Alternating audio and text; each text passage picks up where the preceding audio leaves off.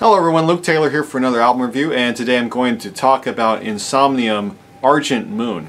Now Argent Moon is an EP that Insomnium released during COVID, during the pandemic, and I have to say it is absolutely amazing. I know they did 4 videos, I haven't seen any of the videos, I will have a link to those below, but just the idea of them choosing to do something different and choosing to persevere through how difficult that time was for everybody, and persevere as musicians who, you know, maybe didn't know if their career would ever come back. I think a lot of musicians were in the same spot, and there is a lot of music that we've had coming out of COVID, but especially during the lockdown and during all that whole season in everyone's life.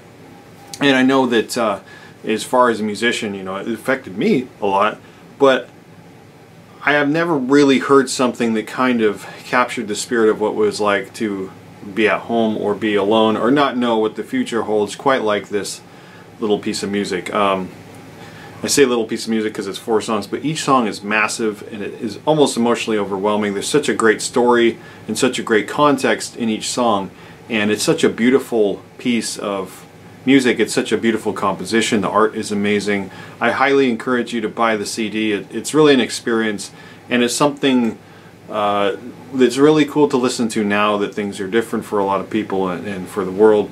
But it's something that's really cool to listen to in your own sense of retrospection as you go back. It really affected me when I heard it, and I was waiting to hear it. I didn't want to hear it during the time. I kind of wanted to wait. Just with what I was going through, I wanted to wait for a lot of music. And this is a piece that's reminding me of a lot of stuff. But it's something that's ultimately delivering the message to me, and I hope to you that it intended to, and that is a hopeful message. And it's got all the big guitars, it's got all of the double kick, and then the acoustic passages and piano. It's everything you want from Insomnium, clean singing and rough growls, and it's just, this band just keeps getting better. I absolutely loved Heart Like a Grave, and I really loved Winter's Gate, but Heart Like a Grave to me just really rocked. That was one of my favorite albums of the year. And now Insomnium's going to release a new album, I believe in February, anno 1690 or whatever the year was. Very excited about that. It's got a lot of storytelling. As far as the new record does have a story, but this is a band that has a lot of storytelling in itself. Just watch some of their videos and the effort that they put into their music. It's just such a class act, such a great band. I cannot recommend this EP enough, and it is shorter than a record, but it feels like a record. I don't know how to really communicate that in any other way because the songs are so full and they pack so much in there.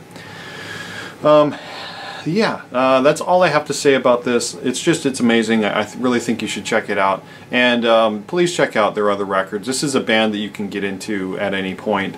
I started at Winter's Gate. I was aware of them before that, but I started at Winter's Gate, and everything since then has been tremendous. And this is another one that has been tremendous. So please check it out. Thank you for checking this out, and look at all my other album reviews. I have so many on this channel, and I review them all the time. I'm trying to do 2 a week now and do some new music. So yeah, I appreciate all your support. Have a wonderful day. See you later.